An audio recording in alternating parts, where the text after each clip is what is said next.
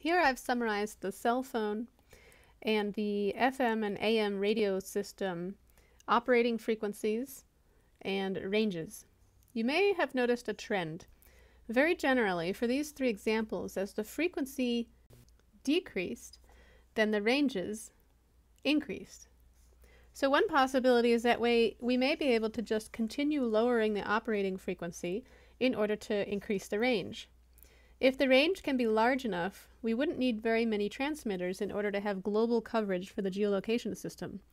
And the range of the transmitter could also cover the world's oceans.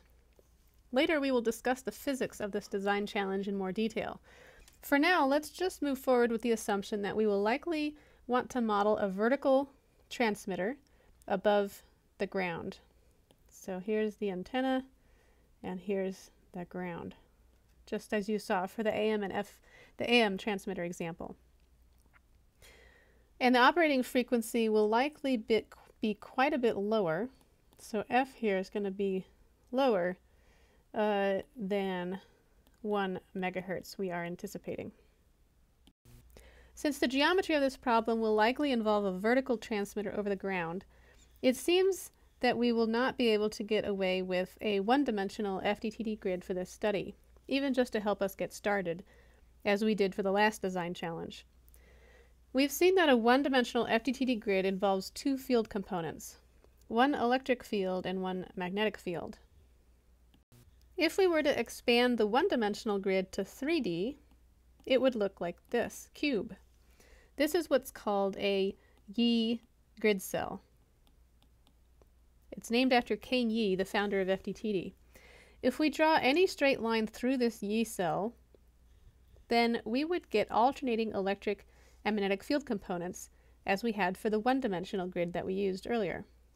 In fact, the line through the center of the top panel of this cube, so along this direction right here, has the EZ and the HY components that we previously modeled.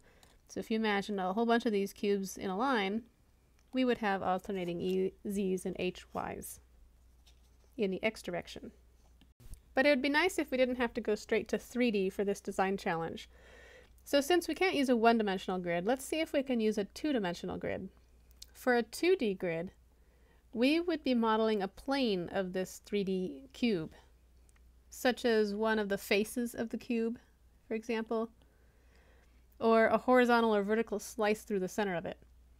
You can see that the faces of this cube, or any slice through it, involves three different field components.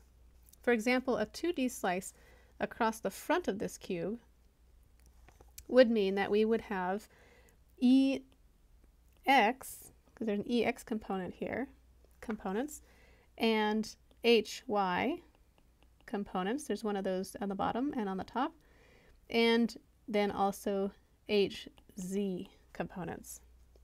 How can we decide which orientation and field components to include in a two-dimensional model for this design challenge?